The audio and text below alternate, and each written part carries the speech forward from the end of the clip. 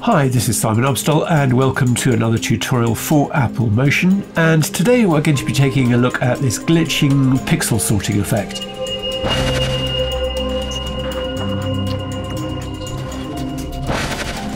Now, Pixel Sorter is an excellent plugin for After Effects that is extremely popular, and this is a tutorial that shows you how to do that sort of effect in Motion with the basic tools.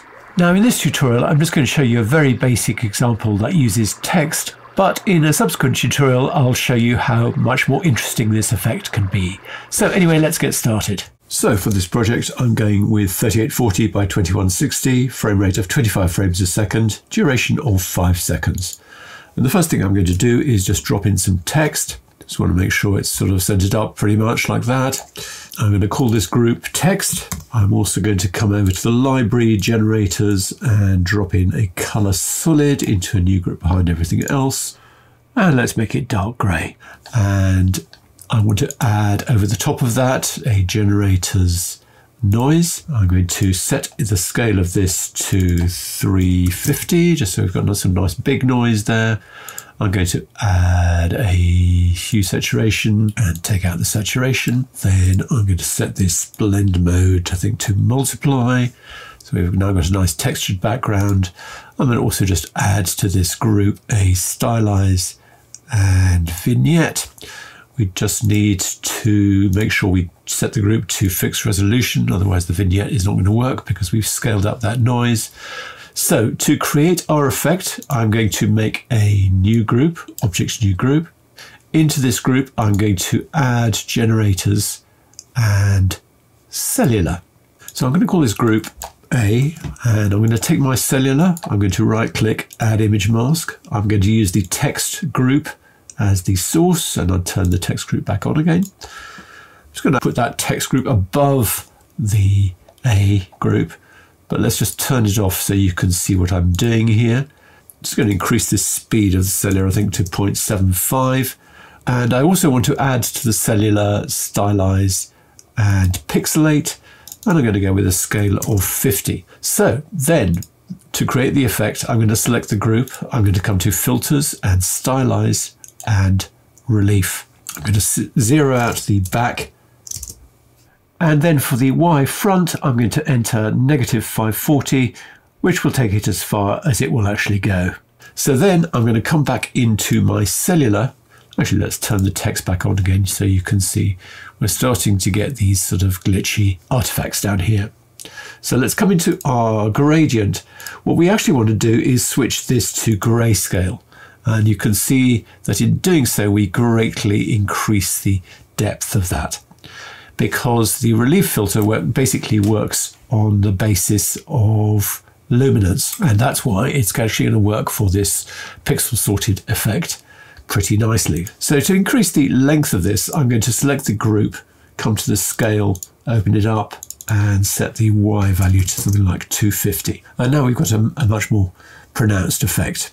So what we're also going to do is come to this group, drop shadow, turn it on, and we're going to set the angle to 270, and the distance, let's just increase that till we start to see a drop shadow like that. And that really helps with the depth of the effect, as you can see. So then what we're going to do is we're going to take this group and duplicate it. So right click, duplicate. Let's call it B. Let's just maybe just here, just reduce the scale down to say 150.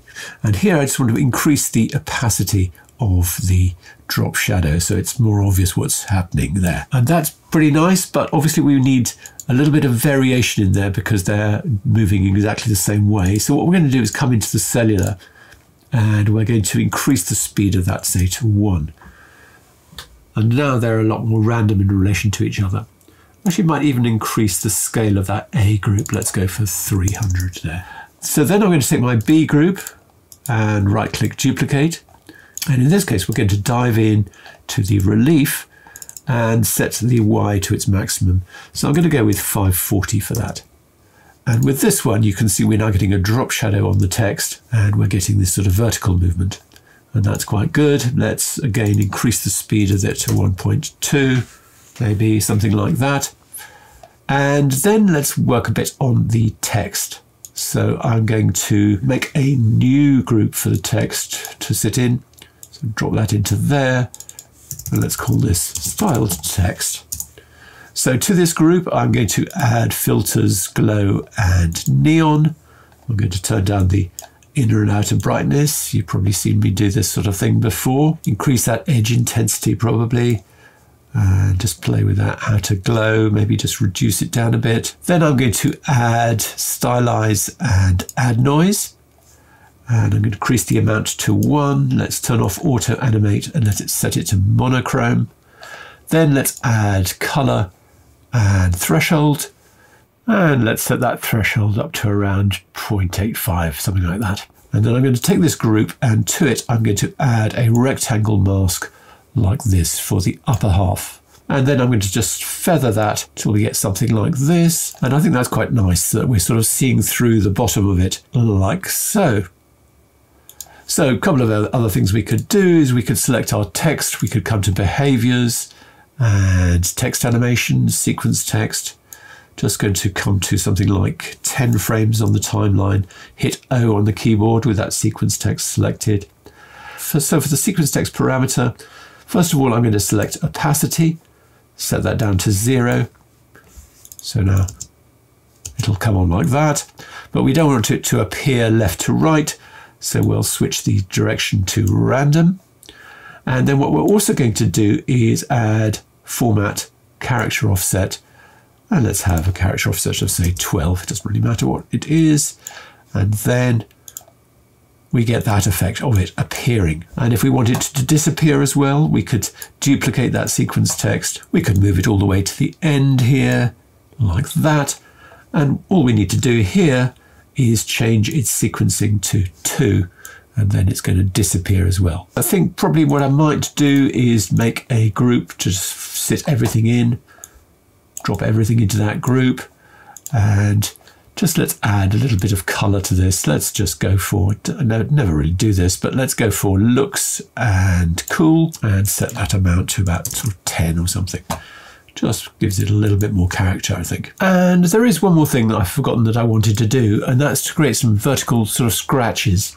And I'm going to add a new group in here just above my background.